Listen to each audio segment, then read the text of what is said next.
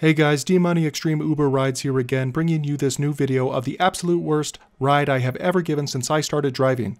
And this video is actually a perfect example of an increasingly common type of scam I've been experiencing called short stopping.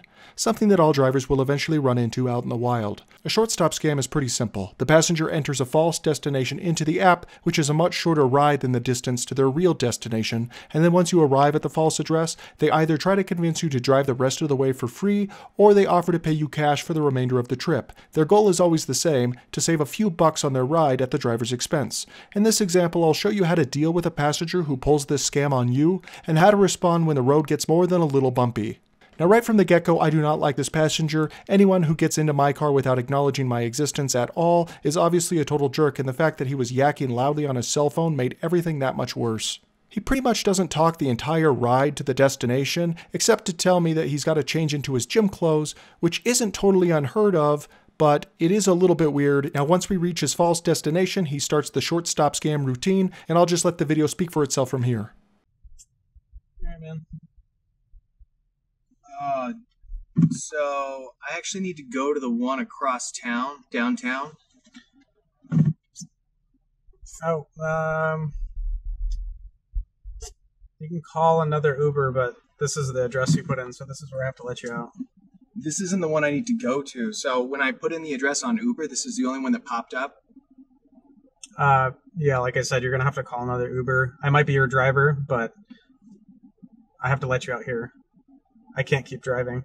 If I call another Uber, though, it'll cost quite a bit more money, and I actually have $5 I can give you right now. And since I'm already in the car, you can just drive me there for $5. I'm not gonna drive you there for $5. When I go online, I'm insured. If I'm offline, I'm not insured. But I don't really understand. So this isn't the place I need to go, and you took me to the wrong place. This is the address you put into the app, so this is where I have to drop you? Well, if this was the only address that came up on the app, then maybe it's something that you should be responsible for. No, that's not how this works. You put your finger on the map, and we went there.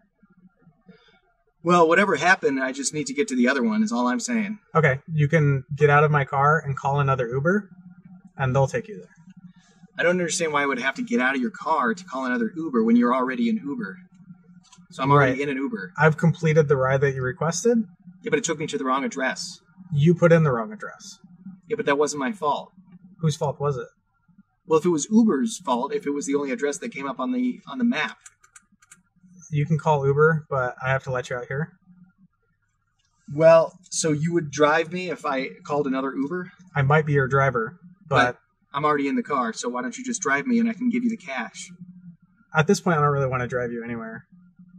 Well, if I gave you $5, then you could drive me, and then you would make more money than... I don't want $5. I want you out of my car. I'm not going to get out of your car when I'm already in an Uber. I'm not going to call another Uber and wait around for another 15 minutes just so another Uber can drive me to the athletic club. You put in the wrong address. It's not my fault. Okay, well, then please drive me to the right address. I can give you the address right now. You need to get out of my car and call another Uber. I can give you $5 and you can drive me to the right address. I don't want your $5. I don't understand why you wouldn't do that. It doesn't make any sense. You'd make more money this way than you would going through Uber. This is my car. I don't want you in my car anymore. Well, I'm not getting out. Am I going to have to take you out of my car?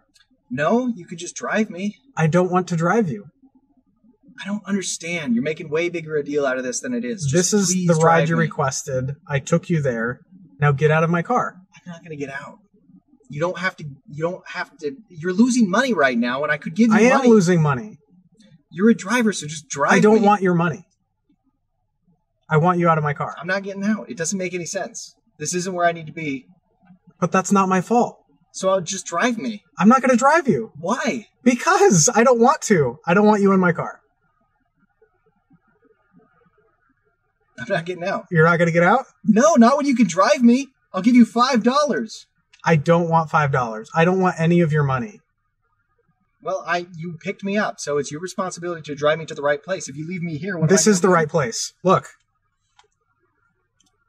That's exactly where you requested to go. I'm not getting out. It doesn't make any sense. I'm going to pull you out of my car. No, you're not. Yes, I am. You're not going to pull me out of your car. How much do you want to bet? I will give you $5 just I don't to want drive $5. I want you out of my car. There's no reason. It's your last chance. I'm not getting out. It doesn't make... You're not pulling me out.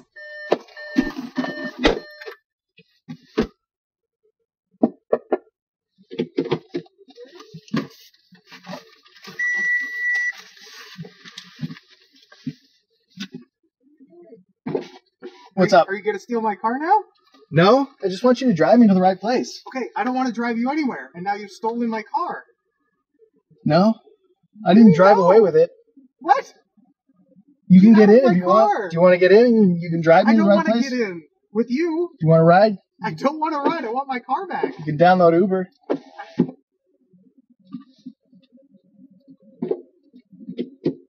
How do you use the shift knob? Oh, there's a button on the back. No, thank you. Get out of my car. What? Get out of my car. No. Yes. No, you can get in if you want. I'm gonna get in on the passenger in the driver's seat. Later, What are dude. you doing?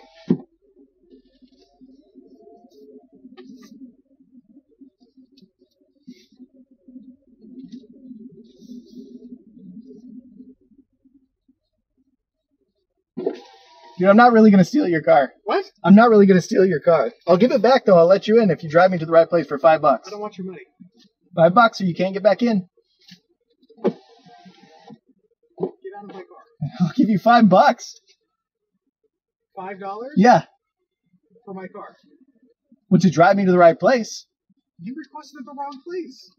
Well, whatever. I can't change that now.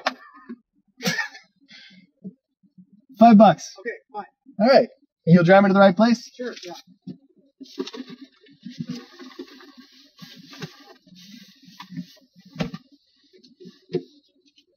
Gotta unlock it.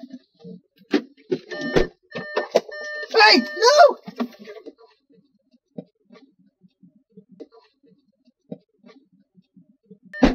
Alright you guys, so obviously this ride went completely off the road, taking a few unexpected right-hand turns, but in the end I hope I showed you exactly how to handle a short stop situation where your passenger refuses to exit your vehicle to the point where you are forced to physically remove them from your car, but while doing so the passenger locks you out of your own car and then pretends to drive away with it before coming back and holding your car hostage until you accept his demands. And if not, well then I hope you just enjoy the ride. Don't forget to crash into that subscribe button, hit like, and I'll see you down the road.